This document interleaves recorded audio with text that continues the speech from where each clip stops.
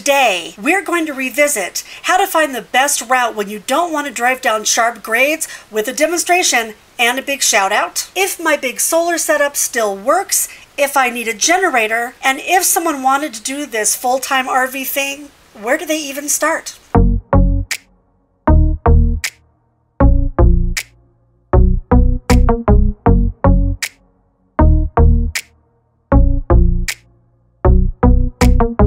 Happy Sunday, bird watchers. It's Robin with Creativity RV, and this is an all-new Sunday morning view queue where I answer all the best viewer questions about my full-time RV life. And we're going to get right into it today with a demonstration and a question about driving on steep grades. You might remember that I talked about this in my last video, because when you're pulling a lot of weight behind you, driving down some steep hills can be scary. It was for me when I first started, so I told you what I use, but I got another comment in the last view queue from Rocky5PR, and I want to give this person a big shout out because I checked out this website that he recommends, and I am a huge instant fan. He said, was sort of surprised you didn't mention FLATTESTroute.com. Rocky, I went and checked out this website, and you are right. I was amazed at how much information this website gave me. So I'm going to hop over to my computer and I'm actually going to give you guys a demonstration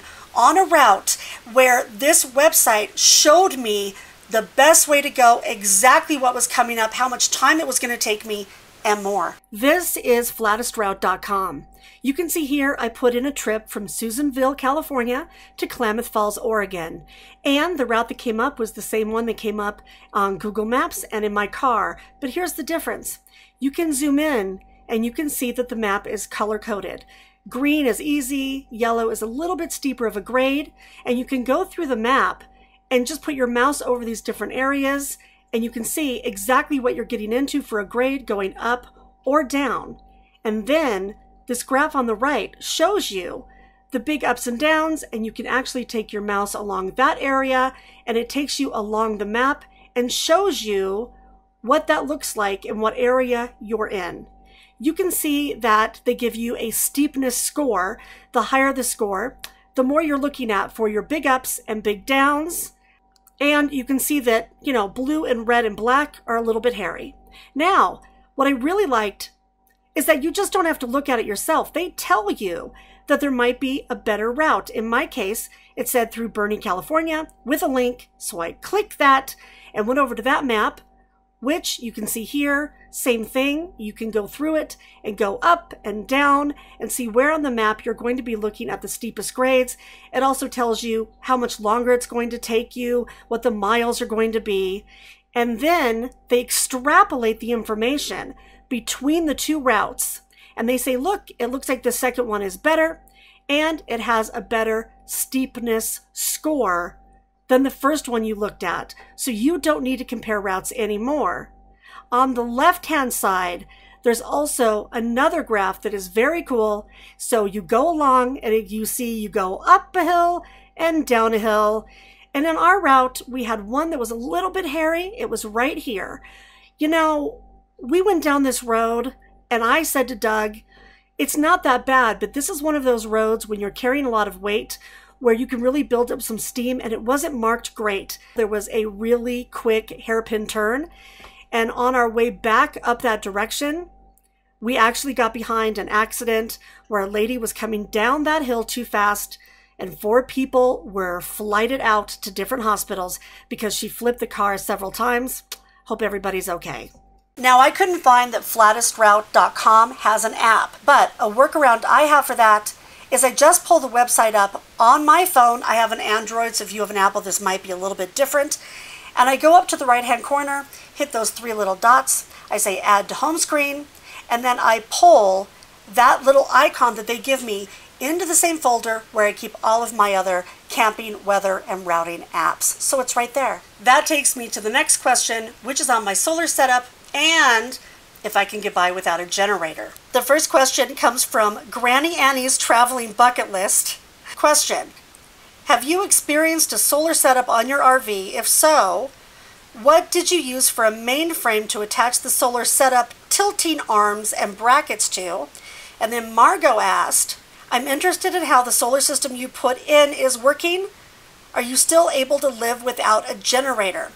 Okay, so yes, Granny, I have had solar installed. I've had it installed on all 3 of my rigs.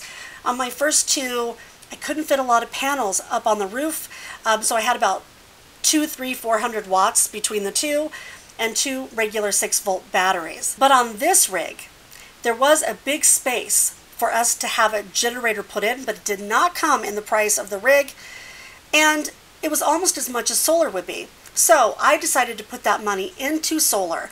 I had 1,280 watts put on the roof and 6 lithium batteries, which has been rad, because if you don't know the difference in the batteries, the little 6 volts you cannot run down below 50%. It's very bad for them.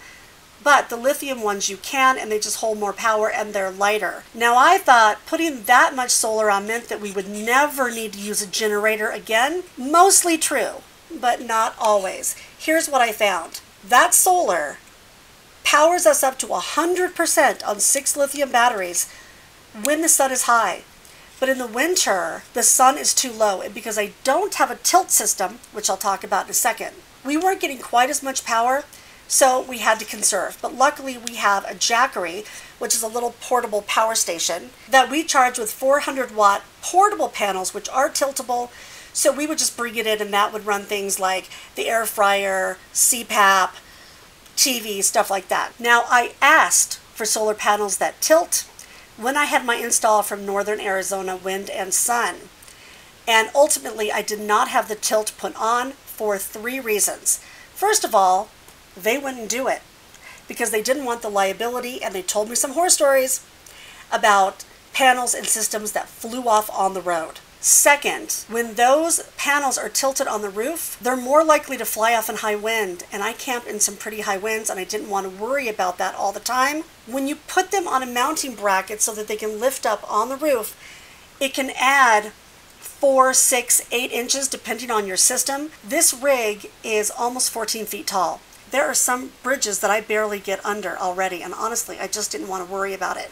And like I said, we planned not to have a generator, but you might remember that I went back to Colorado in March, which is really snowy, to mooch duck on a friend's property, and the solar was not going to get it done, and I did not have a hookup there. So I went ahead and purchased a generator that sits outside my rig. It is not an onboard generator. Now we just keep that in the back of the pickup truck underneath a cover. I thought we really wouldn't use it that much, but when we got down to Arizona and California this last year and we were staying in an LTVA, that low winter sun was not getting it done. We got there in October and it was blazing hot. It was in the 90s. Every couple days in the afternoon, we would run our air conditioner for an hour or 2 up in the bedroom and just chill out up there, which we couldn't have done without the generator. Near to the summer, when the sun is high, it powers everything just fine.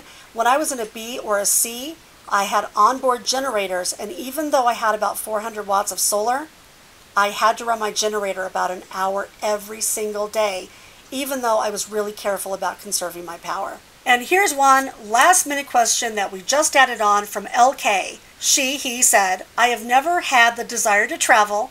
I wondered if we start this full-time thing, where would we start? Well, that's just a loaded question. Are you in an RV now and you just didn't want to travel in it? Or are you in a sticks and bricks? Are you solo?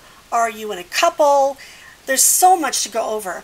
But I would say this, if you want to travel full-time and you want to stay in RV parks, that is a real struggle right now. Know that you have to reserve things way in advance and then call to confirm. I'm going to tell you more about this soon. If you want to boondock though, like I do, on BLM land or national forest or at overnight spots like a Harvest Host, have an arsenal of camping options at the ready.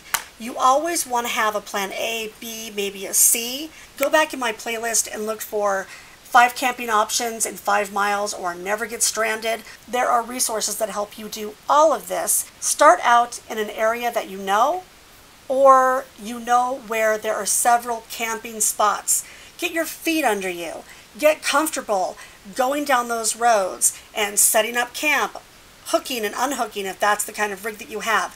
going and finding the water or the propane or the gas or the groceries, and then maybe circle out from there. And spoiler alert, in about 3 weeks we have a new series coming out where we're actually going to show you how we do all of this while we go down the road. So look out for that. If you have a question for me that you'd like me to answer, put that in the comments below too. I hope you're all doing well out there and staying happy and healthy. I'll see you next Sunday.